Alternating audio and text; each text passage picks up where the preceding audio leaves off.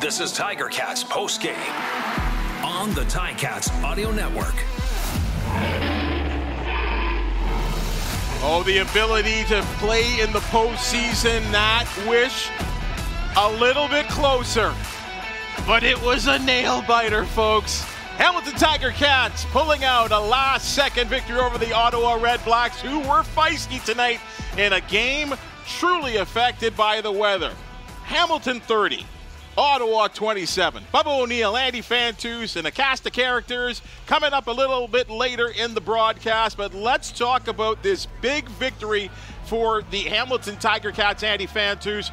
I'm telling you, I'm going to call this an emotional roller coaster because this one had its ups and its downs. It was physical. There were injuries. There were some pushing and shoving matches. But at the end of the day, it came down to special teams. That was a very impressive win, in my opinion, and I'll tell you why. They got the turnover ratio was 4-1 in Ottawa's favor, and Hamilton still found a way to dig deep and show some grit against the wind in the fourth quarter and really turn that game around. It was, honestly, it was looking a little bleak halfway through the third quarter. They were down by 8 at half. They come out with the win, can't really move the ball, and it's just kind of a stalemate, and you're thinking you're going to go into the fourth quarter down by a score against the wind, not looking good against an Ottawa team that, like you said, is playing very physical and creating turnovers. But they found a way to dig deep and really completely shut down the run in the second half, turn around that second down conversion ratio from 2 for 10 in the first half to 6 for 12 in the second half, so sustain some drives. They had the rush game going pretty much all game long, 177 total rush yards, 104 of those by Sean Thomas Erlington. They had a lot more net yards than Ottawa, 424 to 217, but to me, the main reason that's so impressive is just that grit and determination to just buckle down and get the job done. You mentioned special teams. Seth Small missed that field goal early in this game, then went on to make 5 straight field goals, including the game winner against the wind with no time on the clock. Just an outstanding rebound from an early adversity in the game. Well, they outscored the Redblacks 17-3 in the second, 17-6 in the second half, and that certainly was a major factor. What teams did with the wind apparently seemed to be a big factor as well, too. Folks, here on the Tiger Cats post-game show, we will review Andy's Car Star keys to the victory, exclusive access to the coaching room and the locker room, so we will talk to Coach O. Hopefully, we will talk to Seth Small. We will present our performer of the game. And, of course, we will go 4 wide with the likes of Courtney, Steven, and Luke Tasker. They will come and join us, and we will complete the conversation about what was an exciting win. Andy, let's announce our performer of the game, because I think there were some guys that stepped up with individual performances, especially on defense, in my opinion. But I think, as I said, special teams really stepped it up in a game where it didn't look like it was going to be an easy day for the kickers. No, it certainly didn't. And we'll just, off the top, we're just going to say Seth Small is our player of the game. After that first miss, to make 5 straight field goals, both against and with the wind. He's been deserving of this sort of crown for weeks now, but there's been other players with unbelievable individual performances. And it's fair to say he's 5 of 6, but the miss was from 53. Yes, that's not a guarantee on even a good day. And it was close too. It was close, and so he's our player of the game. But you mentioned, some other players that honorable mentions. Micah Johnson comes in, fresh off a newborn baby, and comes in with 2 sacks, 3 tackles, just causing havoc in the middle. And really, after a couple early runs by the Ottawa Redblacks, by Jackson Bennett in the first half, it was non-existent from then on all game long. So he was a big part of that. You look at Sean Thomas Erlington, 13 carries for 104, including a couple explosive runs. And he comes in to replace Don Jackson, who was forced to leave the game with a hand injury. Yeah, Don Jackson left with a hand injury. Dane Evans left with a hand injury. Pray, knock on wood that they're both going to be okay for next week and beyond.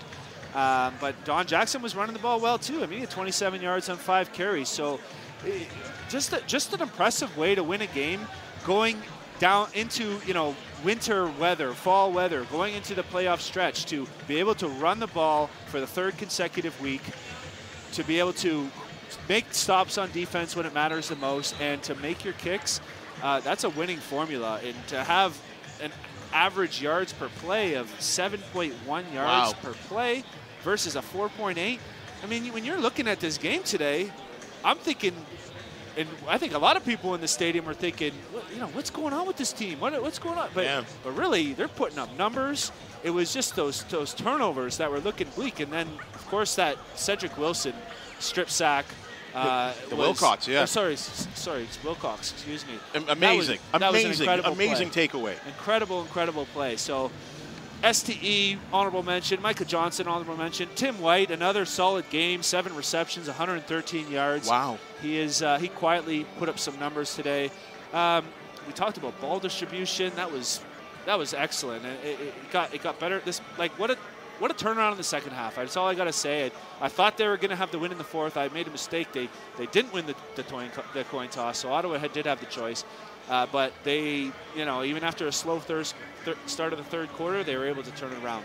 Let's review your CarStar 3 keys to victory. Yeah, sure. Why not? It's so ball distribution was number one, and you have 7 different receivers with at least 2 targets, and you have 5 different rushers. I would say that's ball distribution. Oh, yeah. That's 12 people touching the ball for production and offense and making a difference. So that's a big check mark. I really, really happy to see that. That doesn't even count. That doesn't even count some of the targets that were incomplete. So a good job by Dane Evans, Matthew Schultz, and Tommy Condell on getting everybody involved. Number 2. Number 2 is contain Justin Hardy. And I'll give this one a check mark too, because he had 5 targets for 5 catches, only 34 yards. He really wasn't the guy, which I expected him to be. He got a little more love in the second half, a little more looks, but it was the newcomer Harris that really was stealing the show for the Redblacks, especially in that first half. He had 11 targets, 7 receptions in the game for 62 yards. But the halftime adjustments were incredible, so check mark for containing Hardy. And number 3, I know you've kind of touched on it, but it's bizarre. Yeah, you don't see this a lot, especially in October and November football at the CFL, where you can lose the turnover battle by 3 and still come out on top. And just goes to show the amount of grit and determination and refocus that it took to win this game. And you gotta look at that special teams. You gotta look at the rushing game and just the total output and the adjustments at second half to shut the Redblacks down defensively. I think it was Marv Levy that actually spoke, and it was about 81% of the time. And I know this is a different league, but I think it's still pretty transferable. 81% of the time that you win the turnover battle, you will win a football game. And somehow the Tiger Cats blew that stat right up. Amazing. It's so wild. Because, again, you're looking at this game like thinking Ottawa's maybe the better team. They're physical. They're creating turnovers. They're making some big plays. They were confident. They're getting touchdowns. Yes. Where Hamilton's settling for field goals. But, game's a long 60 minutes, and it's 60 minutes for a reason. Hamilton only had 4 punts in the game versus Ottawa's 9. Wow. That's a big difference right there. So just a lot of credit. I really, really can appreciate the way they won this game. Just like the last 2 games that they won, it was different than any other game so far this season, in which bodes well for some lessons, some learning, some growth going into the playoffs. Let's go roundtable style. We're bringing in Courtney Stephen, and Luke Tasker somehow has found himself from the 7th floor of the Tim Hortons facility here. I don't know how you made it out alive, because you have nails left. I don't know if you bite your nails. I had to sneak down the back hallway. Trust me. Yeah, it's a mess out there. I'm telling you, they're a great crowd, unbelievable atmosphere, sold-out crowd. And for the final game, Luke, of the season, for the fans to go home with that, they came here with the expectation of a Tiger Cats win. And as I call this an emotional roller coaster, there were many times where you had to be thinking, I think you might have even said it at some point in the broadcast, Oh, there they are. The old Ticats are back. Yeah, and, you know, the Redblacks came in here expecting a Redblack win. I mean, they played hard from start to finish. I think it seemed to me, and it's hard to measure something like this, it seemed to me like one of the most physical teams we've seen come into Tim Hortons Field.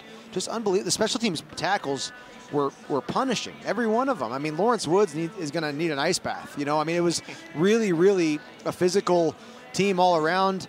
But that -3 turnover ratio you guys are talking about, amazing that the team, and as a whole team, overcame that. But it comes down to the defense and what they did after the turnovers were forced. You think back to the first plays of the game, Dane Evans gets the ball knocked out of his hands, and it's only a few plays later that the Redblacks are punting, deep into Ticat territory because of the wind, and they have to punt from that. The defense covered over a multitude of errors from the Ticat offense, and then when they needed to, the offense came through, and Seth Small came through, and they made it happen. Just really impressive. Courtney, on game day, you were talking about this with Mike Daly, that there could be people brought out in body bags. and to Luke's point, this was a physical contest. And I'm not so much talking about the pushing and shoving matches. They were really smacking each other today. And that's good old-fashioned fall, autumn football. When the world is colder, the people get colder. I mean, you want that, though, because you can tell what's on the line. Both of these teams understand fully that you have to win to get to the playoffs. Ultimately, nothing mattered what happened before this because they had an opportunity. And capitalizing on that opportunity was the main thing that both teams came to do today. And, you got to give your hats off to Ottawa because they went out valiantly. They were fighting. With seconds remaining, they had a chance. And so it was a great game for the fans. And also, you want a tough game going into the playoffs if you do end up making it there because you're going to be primed and ready to give your best. You don't want to walk in. You want to go in on a high note. Court, how proud of you, if you're a defensive player, you're down by 8 at halftime. The Ottawa Redblacks had 8 drives in the second half, and I'm going to read out the net yards of each of those drives. -2, 7, -9, -6, 30, 0, and 15.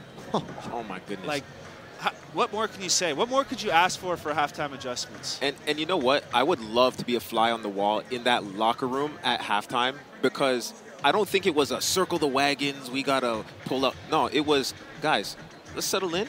Let's do our thing. And when the offense needs us, let's just answer the bell. And they answered the bell valiantly.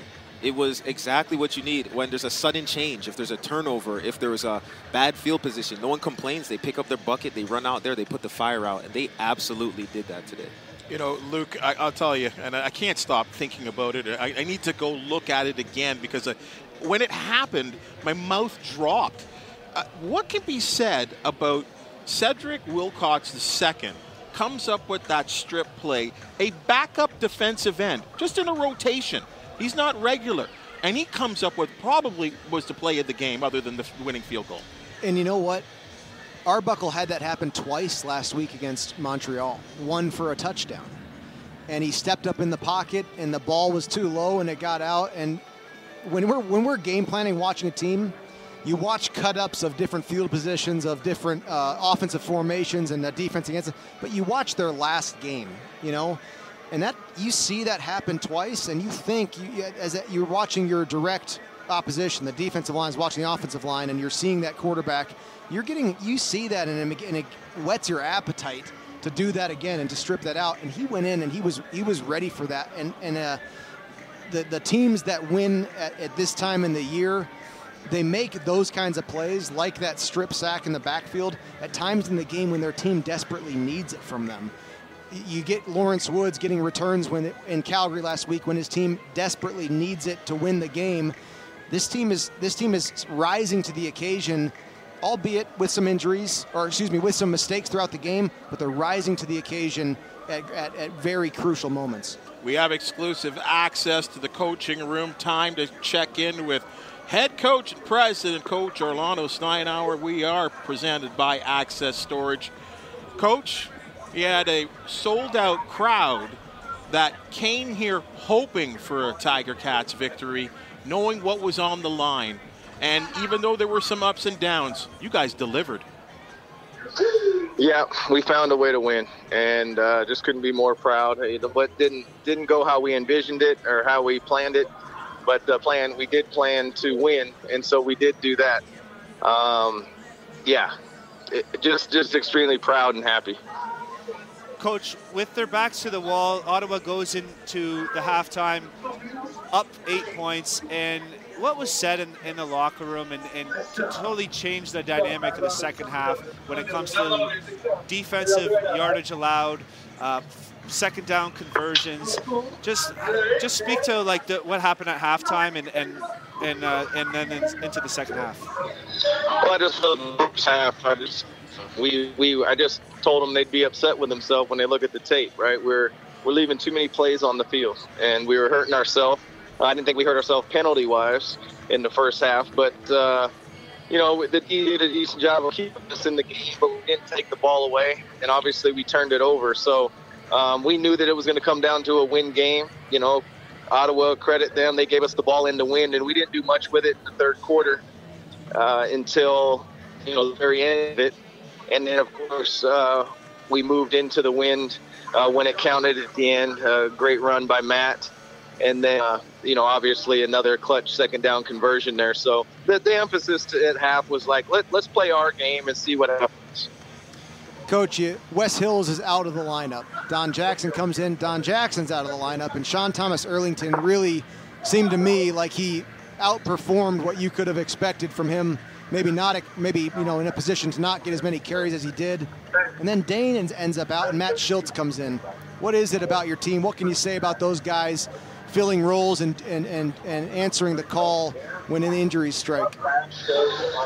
Well, I don't want to discredit them, but to say that I'm surprised the way Erlington responded or the way Matt Schultz responded, I'd be lying to you. I'm not surprised at all. With that being said, those are tough things to fill, and I just think it's a tribute to them to being ultimate team players.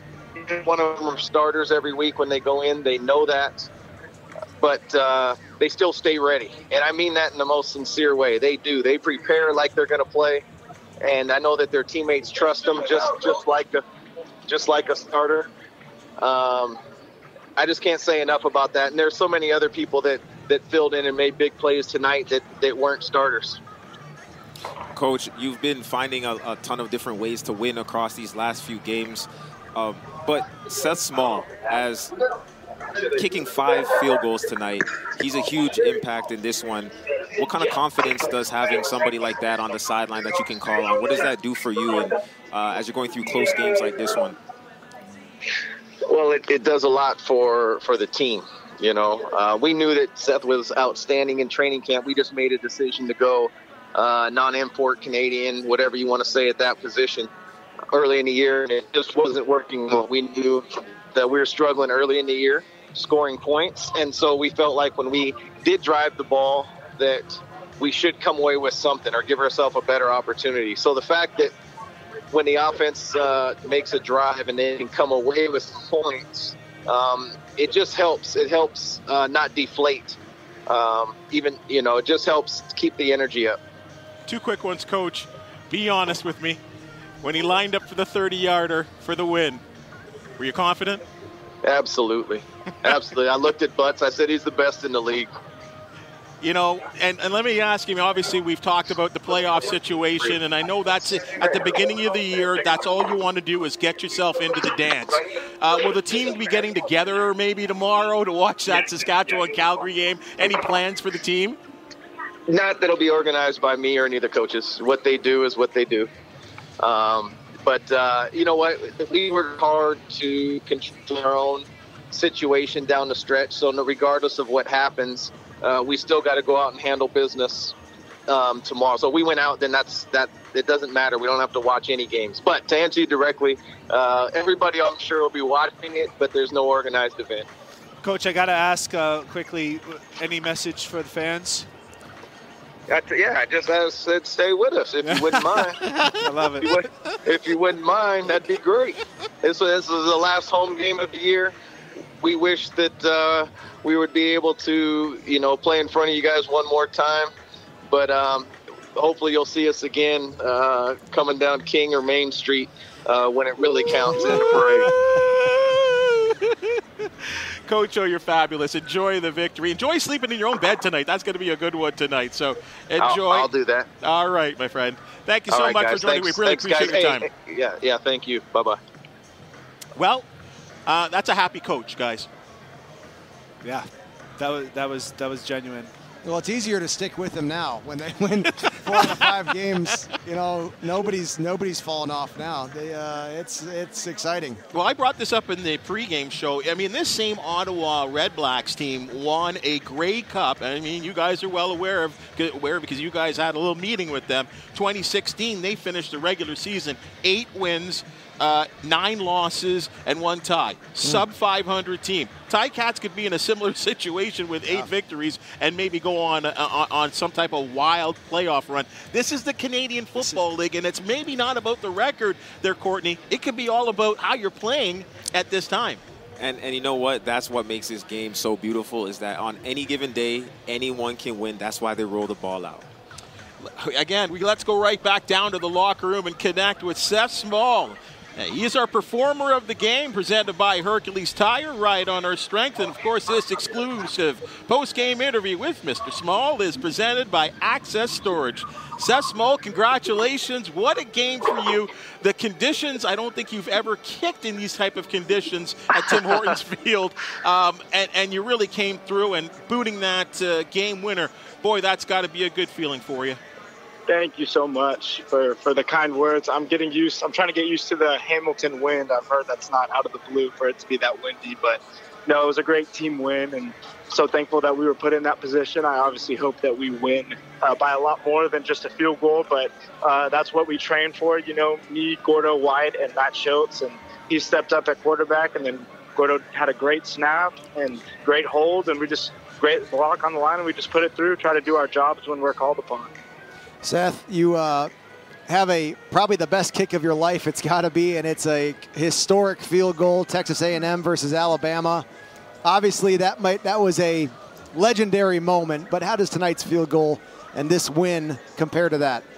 I mean, any time you get a game-winning field goal, all glory to God.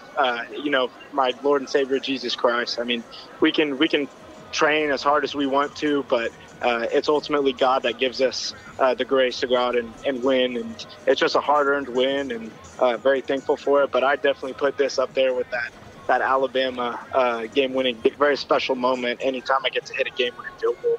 That's great, man. Seth, I love how you're giving the holders and the snappers a little bit of credit. We have a couple holders here on the panel. It doesn't happen very often. let me tell you, if you're only hearing that I'm giving them a little bit of credit, you're not hearing me, because they deserve a lot more credit than what most people give them. I can't do my job without Gordo and Matt, and they're just tremendous at what they do. My man. Can you talk about your experience here in Hamilton this season coming in to training? You were late to training camp, didn't quite make the roster at the start, and then of course the season with the ups and downs, lots of downs for the team in general, and then to get on a little bit of a run here. Just what's your experience been here in the CFL and in Hamilton in particular? This journey has been quite the journey. I came up here 3 days before the first preseason game. I had to watch a YouTube video over the CFL rules, because I literally knew nothing about the CFL. And, I was just welcomed into the team. Michael Domagala's great teammate was explaining everything to me in the CFL, and he's definitely helped with that learning curve of the game. At the end of the day, it just comes down to putting the ball to the uprights. But I've had great teammates, great coaches around me. Coach Butler has just been phenomenal as a special teams coach. He really treats the players as people first and then players second. So that's really sweet. But I mean, it's been crazy. I got sent home after preseason. It was just a ratio thing, which I understood. And they told me to stay ready. And I was looking into some jobs in Houston. And then 5 weeks later, I get a call and they say, hey, we want you out here. And I had been staying ready. So they kind of just plugged me in. And I feel like Hamilton's kind of got hot recently late in the season. And we've just been riding the wave, trying to prepare, do the little things, and Coach O has led us in that direction. this season, and we found some success here late, and we're going to push a run for the Grey Cup. We're really excited about that. Hey, Seth, the game-winning field goal there, I was half expecting in the booth that Coach O and Craig Butler were going to call for the single to be punted out of the end zone. Did you have any say? Did they ask you if you had the leg to make the field goal, or were you sent out to do your job? No, they just sent me out. They said they called field goal. To be honest, I wasn't even thinking about the rouge. That's not on the forefront of my Good mind. Words, great word. Whenever they call upon me to do my job, I try to do it every time I go out there. And just really sweet win here at home for our last home game of the season. Last quick question for you there, Seth. When you missed from 53, what were you thinking? God. Were you thinking, and it was a close one, were you thinking this is going to be one of those days, or, oh, my goodness, the wind, or what were you thinking? No, absolutely not. If you ever played golf, you allow yourself one breakfast ball. Not that I try to allow myself a breakfast ball in the game. I love it. But, no, I felt good. Great hold, great snap. I just pulled it a little bit and wish I had that one back so we wouldn't need the one at the end of the game. But, you have a short-term memory as a kicker. So I wish my golf game was better. I wish my golf game was like that. But, you just try to go out there and do your job the next time that you're called upon. Seth Small, outstanding job, 5 for 6 field goal kicking tonight, including the game winner from 30 yards away. Enjoy the victory, and thank you so much for your time. Thank you so much. Cheers, and God bless. Kickers sometimes get a stigma, right? That they're just a kicker, right? But boy, especially in the Canadian game, Luke, their contributions are massive. Oh yeah, and I just the first punt for Michael Domagala tonight was an 83-yard net punt. I mean, it's game changing, and then you combine that with the singles and the field goals, and that brings me back to Ottawa played an impressive special teams game tonight, and their kickers Ward and Leone also had an impact on the game. But it's special to the league, and for some reason, a lot due to weather, the impact of kickers and punters in the league increases as you approach and enter playoffs. What a find, though. Have Seth Small leading the league in field goal percentage, going into the playoffs. What an asset that is. This was such a problem for this team, this field goal kicking and the punting. It was a major issue last year and maybe cost a couple of victories for this team. And as the season started out, I was wondering if we were going down the same road, because at training camp, for you guys that were here, and I know we were all, there was about 7 or 8 guys they brought in, right? Yeah. And then they kind of went back with what they left off with, and we were like, what happened? Can they not find a consistent field goal kicker? Well, they got one now. Well, and that's one of the most dangerous weapons that you can have, especially when you're playing basically ball control offense. Don't mess it up.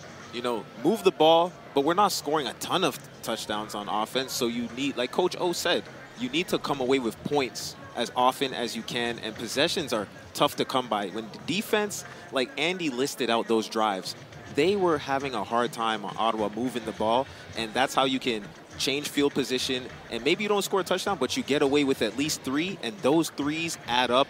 Tonight, you see the consequence of that. That's a W for the team with the weapon. Courtney, right back at you, and I can't remember if we brought this up here, but it really does worth repeating.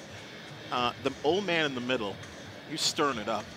Like, Mika Johnson is an animal. And he's been doing it for many years, but the thing is, he took a week off last week and came back hot. A lot of guys... He left hot, too. Well, that's the thing. But taking the break, you could go either way, right? And so for him to have the ability to come in and get 2 sacks, really... Also, the thing that we don't see a lot of the time, because it doesn't necessarily register in the stat sheet, is that defensive linemen disrupt things. So maybe they're blocking the quarterback's vision with their hands, or maybe they're, just making them feel their presence. And so the delivery isn't as crisp as it is in 7-on-7 or walkthrough. And those things have an impact on how the receivers got to catch the ball, and it trickles down. So Micah Johnson, that's where it starts. But then you see that reflected in the yardage that the other team can get, in the receiver's confidence with the ball coming in, and it trickles down. So he had a great game. We're running low on time, and I want all of you guys to answer this question, because you guys have all been here, and I think this is the fun part.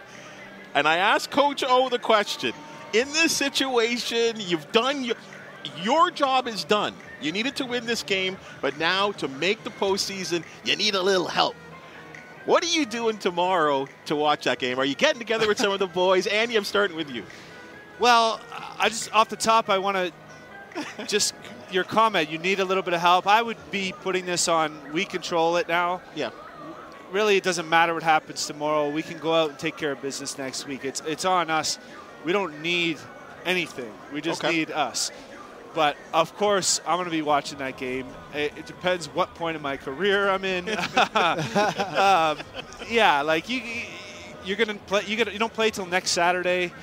I would probably be trying to holler at a few of the boys and just getting together and enjoying it and watch and just celebrating some camaraderie. We'd have been at Andy's house, actually. Literally. Honestly, That's right? exactly We'd have been at Andy's house to watch it. I remember showing on this big screen at Tim Hortons Field, our team beating Montreal, showing Toronto Argonaut players at a restaurant hanging their heads because we were knocking them out of the playoffs. There's all kinds of interesting storylines as we get into week 21 of this year. But, yeah, it's great because you're right, Andy. It's in the Ticats' hands.